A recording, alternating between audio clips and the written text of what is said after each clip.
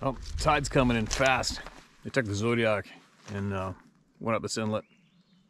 I got to tie it off to a rock up on that end. And this whole trough, I don't know if you can see it, this whole thing's going to be up to here with salt water fairly soon. Good spot for bear to come out. We, I think we're up before 30. Fish for first light, got some big spring salmon. Shitty weather. And then saw something huge on a beach far into where it's short. I got the camera on it just in time for it to go up the timber. I'm pretty sure it's a monster bear. I won't be able to edit that up or have a look at it on a big screen until I get back. But I got the GoPro with me so I can do a little share with everybody while I'm here. And see what we got. Here I'm going to be here for a few more days yet. So this is a handy little unit. Gets me away from the dock. I mean, on the dock life's kind of fun, but sometimes you just, after you've been getting the shit beat out of you on the boat and stuff, it's good to get alone and regroup. Take a break, so to say, you know what I mean? Now, anyway, I've caught this in one of my in the inbox recently. It's the recent reply to recent emails shared, all right? And recent words for me. Listen to this. This is from the Arizona 4. This is a group of people who have had ongoing interactions with these beings for quite some time. And the title of this is Why Darkness Has More Activity. And that says long one, sorry. All good, man. I don't mind how long. From you guys especially.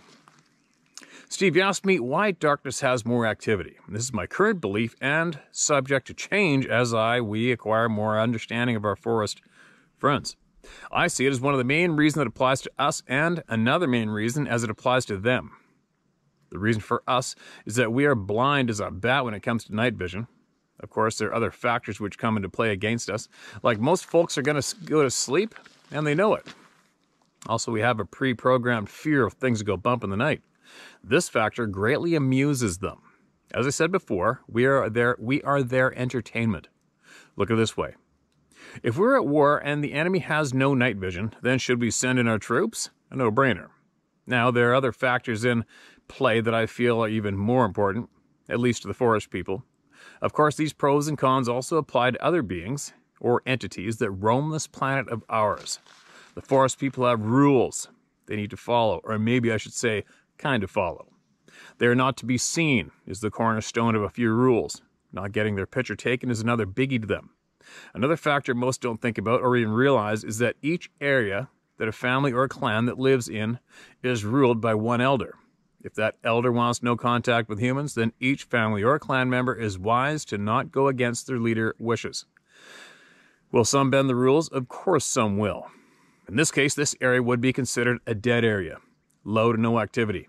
Now, if a leader hates human or just plain does not want them in their area, his clan has the green light to F with basically anyone in their area.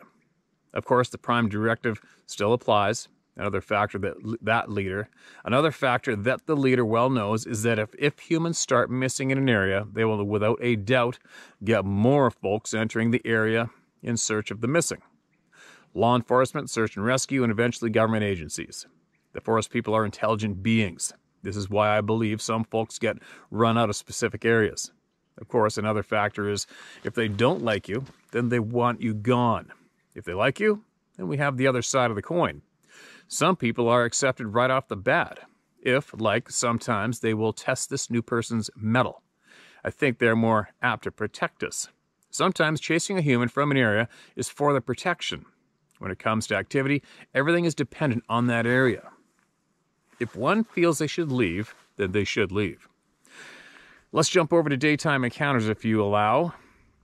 In the daytime, we have a little better defense, or should I say vision. They know this, and I feel that they will not allow their young and inexperienced into areas that the crazy humans are in.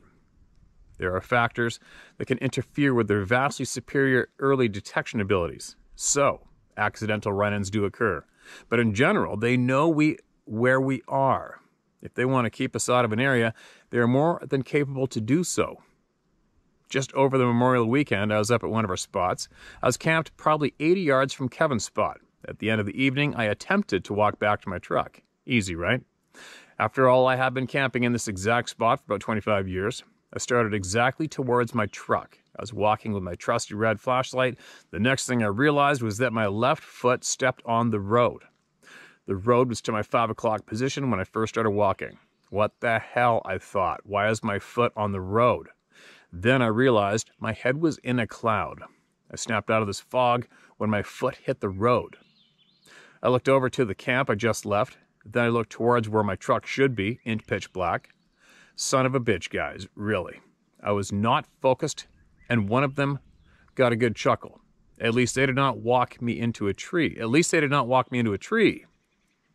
I was their late night entertainment that night, and I owe them one.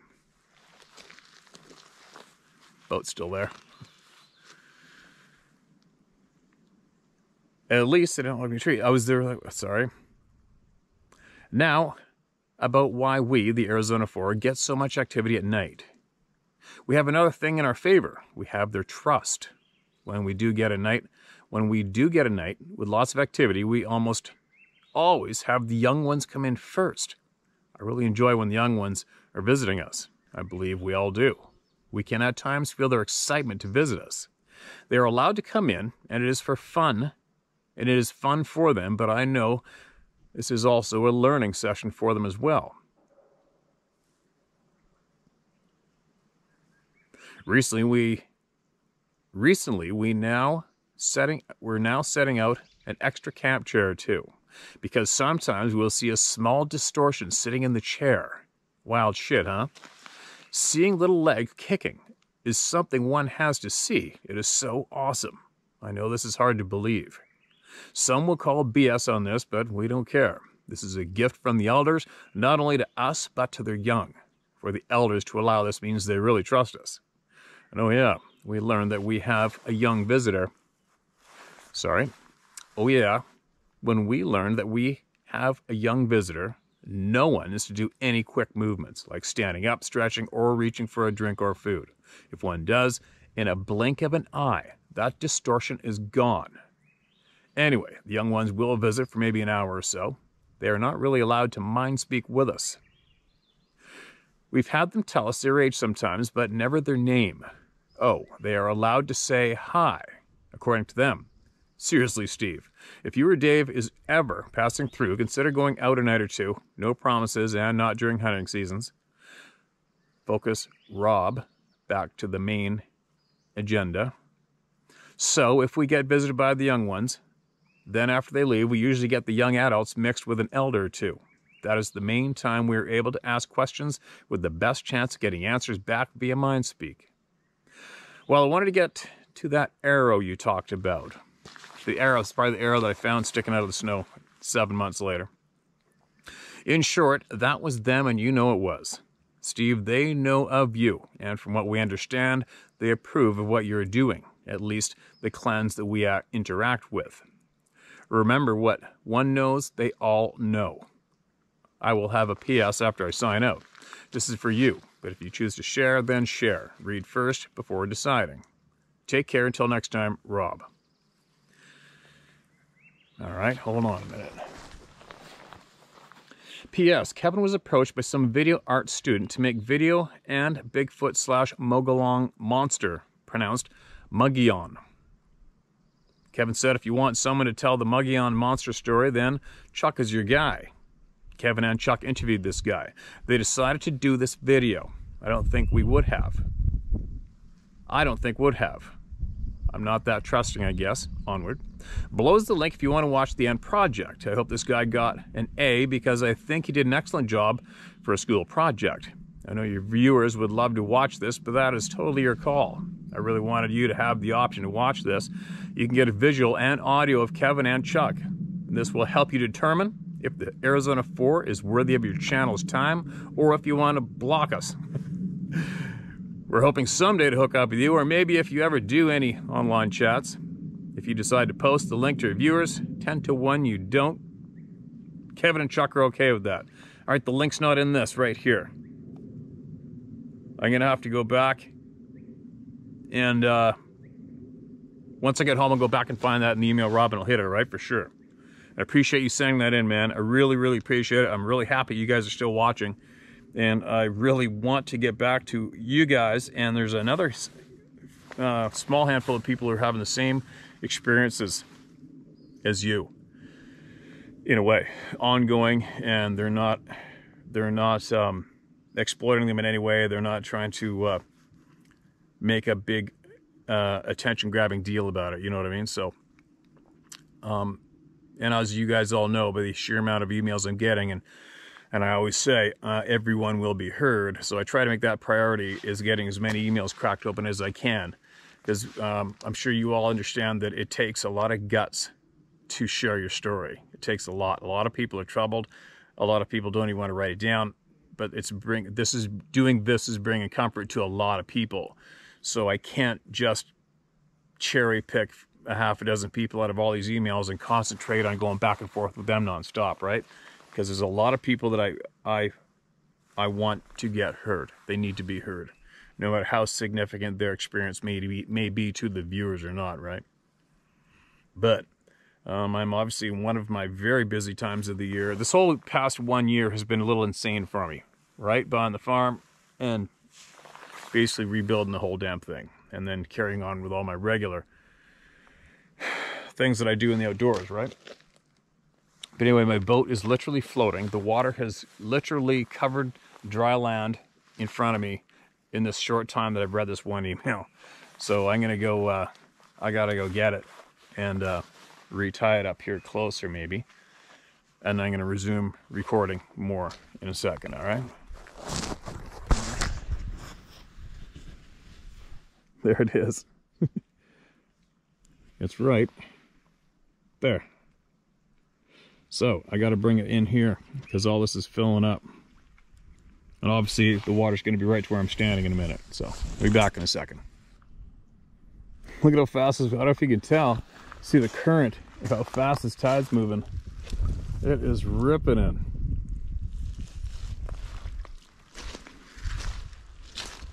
It's all going to be completely full of ocean in a real short period of time. Pretty wild how fast that moves. Now,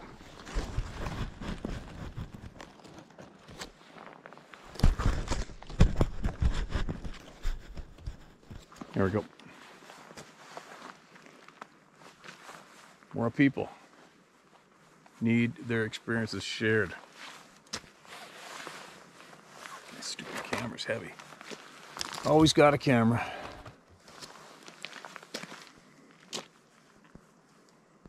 Next in line. My nephew just saw one last week right outside his window. Also resending a story that has been read. All right, here we go. First, I want to say something about the man that emailed in a few days ago and was talking about the skeleton-looking thing and how the elder native man would not tell him what it was, and they didn't talk about it. He was saying that for a reason, and when you talk about shit like that and or know what it is, thinking and talking about it can invite it into your life. Evil shit. None of us want it. None of us want nothing to do with. I don't know what it was he's seen, but 99% of the time an elder native tells you that is for your own good. Remember that first email I sent in and was talking about the secret society / religion my people used to do and some still do. That should put some light on that situation for you. Some people can still see that shit and most can't. I think I told my Graham story in that email as well. Hope that helps a little at least. Also want to speak on the man and his son that heard the ghost. Heard and then bipedal steps chasing up the creek. When he said it sounded like drums, usually that is what we call stick Indians, because basically they are old spirits that live all around us and that may have been what that was. Hold on. Look at, there goes the boat's just ripping. See that? Like I tied it up. That was high and dry a second ago. So, sorry, got my attention over there. When he said it sounded like drums, usually that is what we call stick Indians. Basically, they are old spirits that live all around us, and that may have been what that was. They basically go hand in hand with Sasquatch. Me and my brother were in a clear cut in all directions at the end of a spur road, and we started hearing something running, like a herd. We were hunting. After the herd running by, my brother let off a round in the air, then the drums started. It was crazy. I have a picture of stick Indians, and we'll send that full story and the picture after this gets read. That's going to be interesting. As long as my boat doesn't float away and I don't get out of here. Congratulations on the successful move. This is Adrian again with my third share. I'm forwarding this again, sent originally October 3rd. Hopefully you have time to read it. To all, for you, ask people if they're going to send their story again to forward the old email. Might make shit easier, LOL. Okay, there you go. It's funny when things have got my attention if I'm not completely fully focused on reading. I'm not that smooth. I can see my knot right there, so it kind of bugs me a little bit when your boat's starting to float away, even though it's tied up. Get out of your way in case you see a bear behind me. I just got off work and was driving home. I was just working in the village where I live.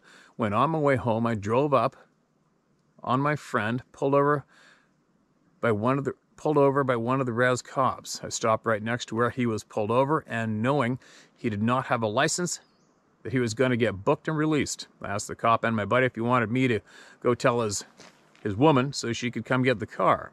The officer told me to just come grab him in 20 minutes and toss me the keys. Yeah, this is the res, a small one, and shit like this happens all the time.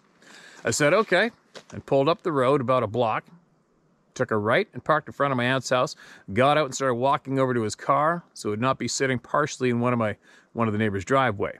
As I made my way to the road where he got pulled over and started crossing the street to hop in his car, I could hear a noise coming from the tiny strip of woods that is between the school's football field and the road. I stopped about halfway across the road and was listening and realized that it was breathing. And it was a long inhale and a faster pace exhale. I sat in the road listening, and the first thing I thought was a big black bear taking a long sniff at something in the ground and then letting his exhale out.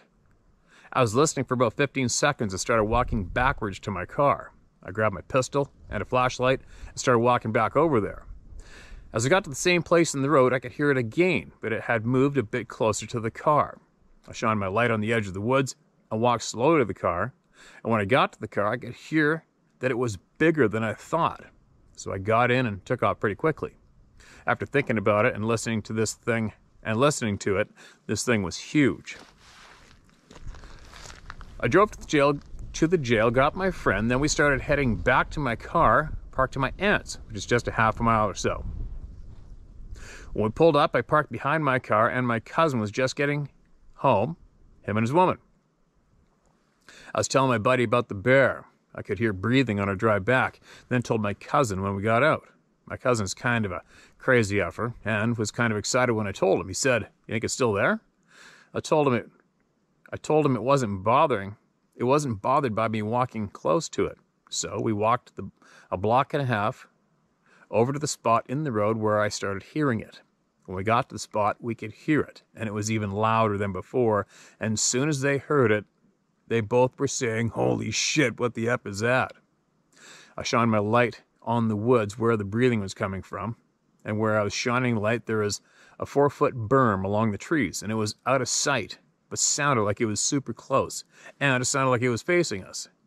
My cousin turned around and grabbed a few rocks off the side of the road, and that effer throws 3 good-sized rocks right where the breathing was coming from. As soon as he threw the rocks in the woods, we could hear some sticks breaking and heard some footsteps. We all said it's moving and quickly realized that it was walking on 2 feet and it was heavy. Right when we heard the 2 steps and how heavy it was, we knew what it was. Growing up here, we are taught about these things when we were young. The part that still confuses me to this day is it never did put the fear in us, or scream, or started whooping. It just started walking away. So we paralleled it along the road and could hear it speeding up and making its way up a steep hill really fast. We started jogging down the road and followed it probably 3 blocks. The reason we did this is because the little patch of woods that it was in is surrounded by paved roads. So we figured we could see it crossing the road at some point since it was not trying to scare us away. This all happened very fast. I do not recommend this to anyone. As we followed it down the road, it got away quick, and as we were getting to the point where we could see it, if it started crossing the road to get into the woods that surrounds our village in 3 directions for 30 miles, the other side is ocean. Missing a little bit of punctuation, you guys, right? Big sentences. But as we were getting to that point where we could see if it started crossing, there was a scream we've all heard before, and it came from another direction of woods that was back in the direction where we parked the cars. It's about a quarter mile past my aunt's house. As soon as it screamed, all the dogs in the area by my aunt's house took off barking and ran out into the woods.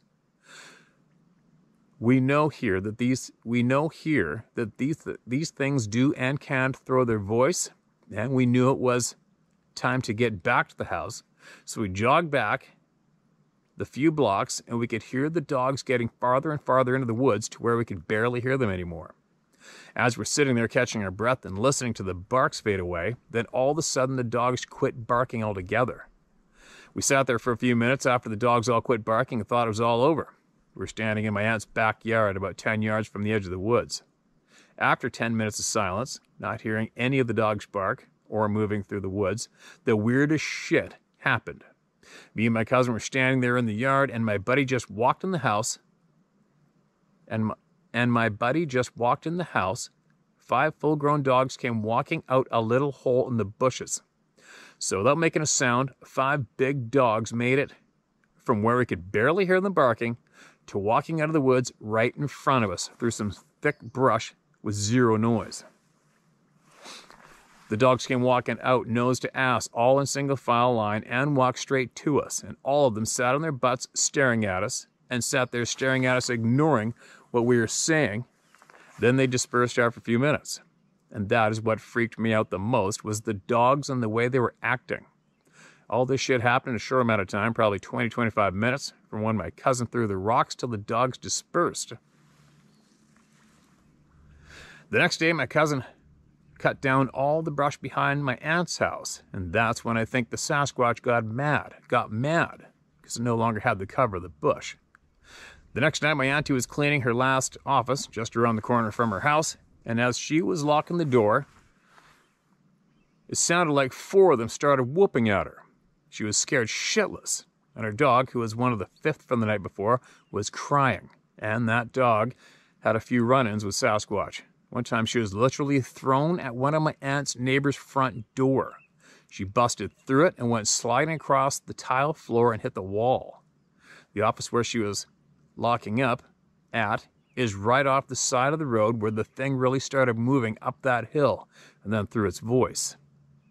They whooped at her for about 10 minutes until my other auntie pulled up in her car. She came to pick her up so she wouldn't have to walk back to the house while they were trying to scare her, which they did.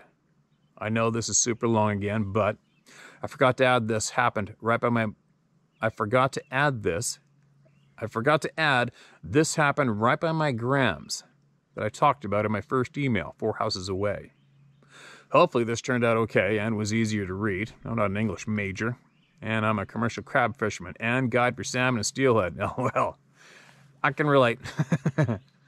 Also, I was talking to a client I took steelhead fishing about a month and a half ago, and he is native from Oregon. And we got to talking about Sasquatch, and he told me that his uncle and cousin got a picture of one clear as day. And they tried to release it in the local paper where they live, and a couple days later, the agency showed up and told them not to do anything with the photo, then told them that all they have a picture of is a bear. He said it is clear as day, standing there looking at them. You can see the face and all. I'll ask him to send me a picture of it. No promises, but I'll try. I took him fishing right before Christmas, so I added this while sending again. My nephew's account that just happened last week is now May 7th today. My nephew, who actually just got released from prison for drug charges, dumbass, was home about 3 days. That night he was up on the phone talking to his girlfriend at about 2:30 a.m. and he heard something brush against the wall outside his window. So he turned the TV down and could hear heavy breathing and something going through the garbage right outside his window. The window, which was a 3-foot by 4-foot sliding window with a screen, was cracked about 4 inches, so he could hear it pretty good. He thought it was a dog or a bear, so he hit his fist on the wall 3 times and yelled, "Hey!" Then reached for the cord to raise the blinds. As he was raising up the blinds, He got them about halfway up and boom, boom, something pounded back on the wall. He thought it was someone messing with him. He pulled up the blinds all the way up, and that effer stood up right in front of the window, taking up damn near the entire window. He said he couldn't see his face or anything, just his arms and shoulders taking up most of the window. He screamed and jumped back. The Sasquatch made a frustrated exhale, grabbed a bag of trash, and walked across the road. And I'm guessing swam back across the river where he lives. This particular Sasquatch has been seen off and on for the past few months. My other nephew actually seen him a month before crossing the street where my nephew is staying, and he said it's every bit of 8 feet tall, but he looks older. Gray hair that is pretty long and grayish color skin. When my nephew called me the next day to help him move his garbage, because they haven't brought him a can yet, when we were loading the bags there was a big-ass greasy handprint on one of the bags and tear marks from where his nails dug into the bag. I hope you have time to read these stories. I'm sure they got skipped a few times for length, but until I hear them on the channel, I'll hold up on other encounters that I have, because where I live, they are a dime a dozen, and there are a lot of other people that have more important stuff to share. Oh, and just for your information for the viewers, Sasquatch are capable of throwing their voices. Make it sound like it's coming from far away. Ever since I was just a kid, the elders would tell us that the closer they sound, they're more likely farther away. Also, the farther away they sound means that they are usually way effing close. Way too effing close. That's like rule number 1, we were told as kids. Okay, that's an interesting point there that I would take note of. Okay, let's read that one more time. Also, the farther away they sound means that they are usually way too effing close. That makes sense to me, especially them being the successful predator type they can be, right? And I'm not saying they're just predators, so are we. We're natural predators. Thought it might help some people who've had encounters where it sounds far away, but they close the distance fast. It's more than likely that they were there with you the whole time. That's the end of that one. And I got the bright sky reflecting on this damn camera again, which I can't stand, you guys. And I've been up forever. But anyways, I really, really appreciate you sending that in, man. And of course, I want you to send me more and not to stop. All right? I don't know why. I haven't a clue why. I am drawn to the knowledge shared to me and to the people here from the First Nations people. It really, I don't know, something sparks in me when the First Nations people email me and want to share. I don't know why that is different than other people, it just is. I can't explain it. But as far as the photo goes, the clear photo, obviously the audience is going to be jumping up and down screaming like a bunch of maniacs saying, share it, where is it, bullshit. I know of a handful of people firsthand in British Columbia who have seen clear photographs of these beings. As usual, just there's always some kind of a stumble that happens where we can't get a hold of it or can't get our eyes on it, right? So we'll see. If you can get a hold of your friends, the 3-letter agency, this 3-letter agencies can suck it, every one of them. Ram it up your frickin' filthy, dirty asses. You got no respect here. And I'm quite sure there's a handful of you watching this channel. If you are, up your ass. Everything's about the people, period. Nothing is about the power mongers. It's all about the people here, and we are the strongest force on the planet. Unfortunately, most of us don't realize that yet, right? But anyway, share away, man. Share more. Share all you got. I'm here, and I am eager and waiting. If you can manage to pull off the photograph share, the audience would probably be ecstatic. Now, I got to get to the boat because it's getting where I tied my rope off on the boulder. I think it's going to be getting a little deeper than my boots. So I'm going to go jump in the boat, go somewhere else maybe, and add in another one before I hit her back. And I'll be back shortly. And again, thank you so much for that share. I'm sorry it took so long to get to, but obviously there's nothing I can do about it. When it comes up, and I read them, right? And they are all over the place. Thousands of these email shares. All right, hope that works. Had to wedge the little GoPro in a log jam. The wind's kind of ripping over here. I don't know how that microphone makes out in the wind. There's nothing worse than getting a bunch of this done. You get back and the wind killed the person's email. That little shack behind me, I don't know if you can see it in this camera, but it was in that condition over 25 years ago.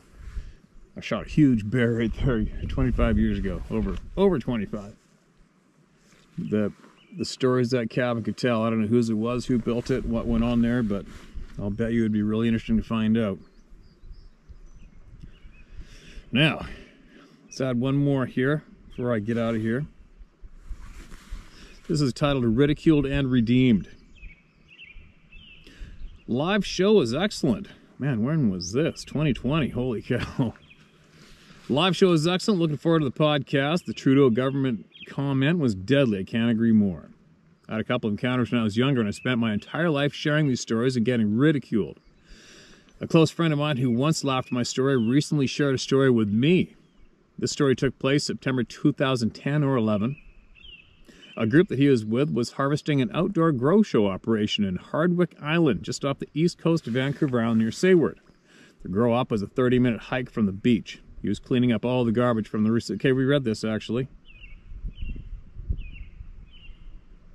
Okay, I'll read. It's a short one. I'll read it again anyways. This is a while back, but I remember reading this. This story took place, okay, he was cleaning up all the garbage from the recently harvested area. The group he was with took off down to the boat before him. He finished bagging up all the garbage and started making his way down the trail to the boat. He was probably 15 to 20 minutes from the boat when a large 9-foot male walked onto the trail in front of him, stopped and stared at him for about 40 feet. He told me that the Sasquatch was more a human than ape, with dark eyes, dark brown hair, and looked at him with an evil, angry stare. He felt the look was telling him to leave, and leave now.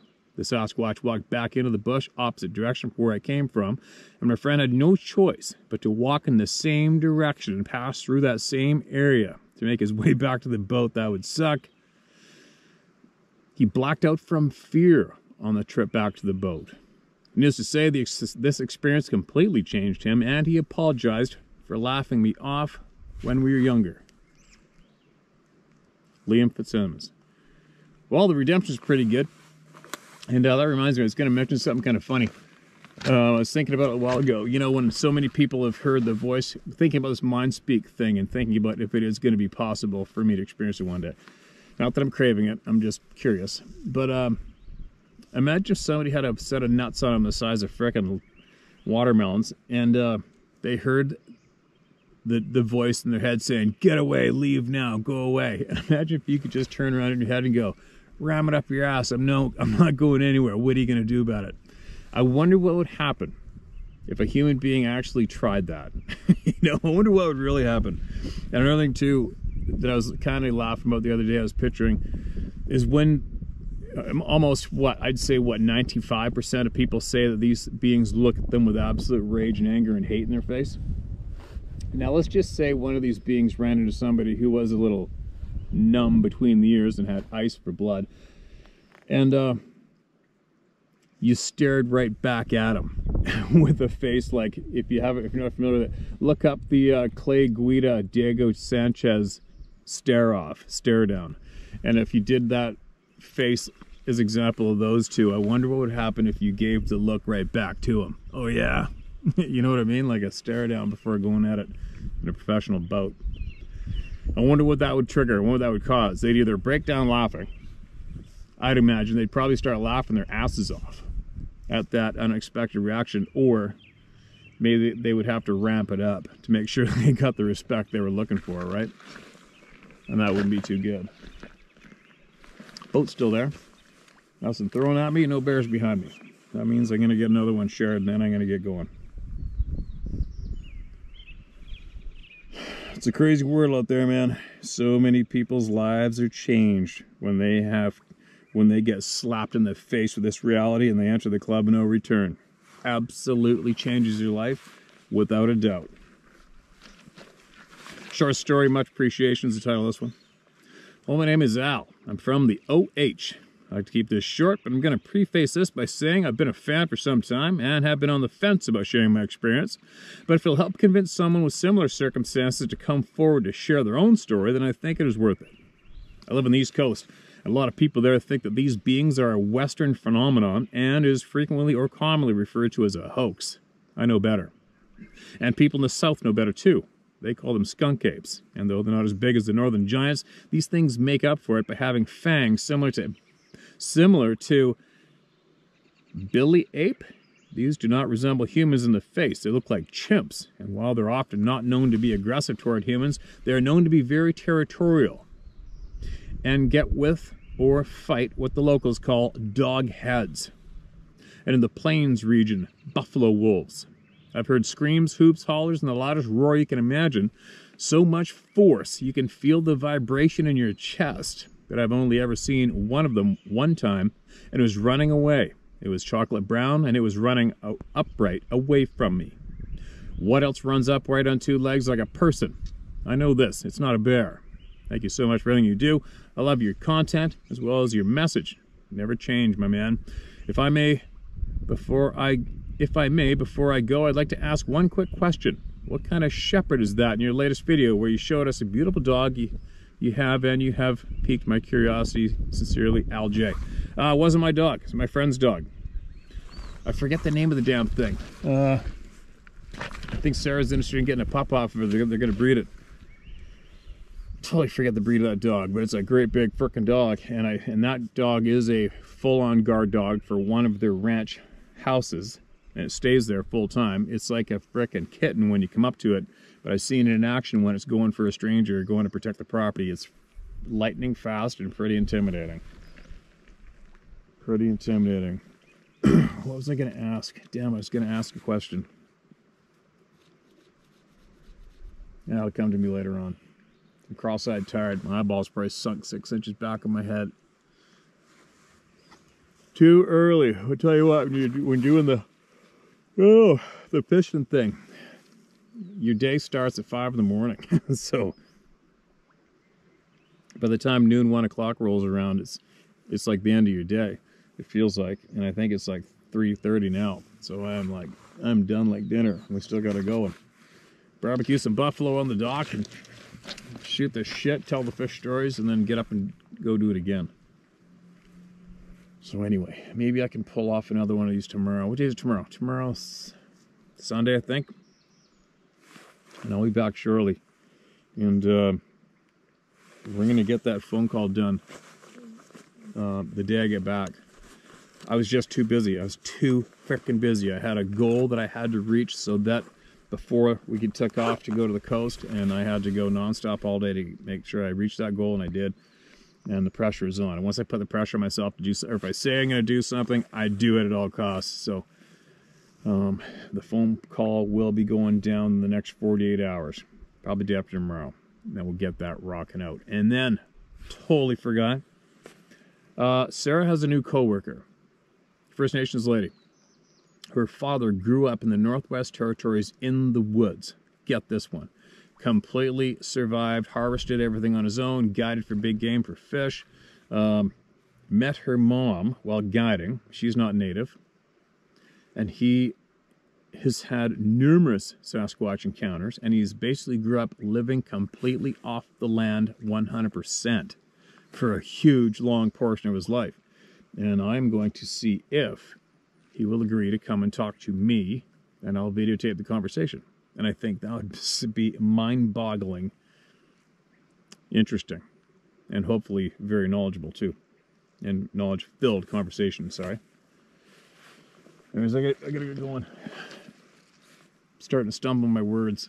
I think I'm seeing kind of cross-eyed. I'll be back again shortly.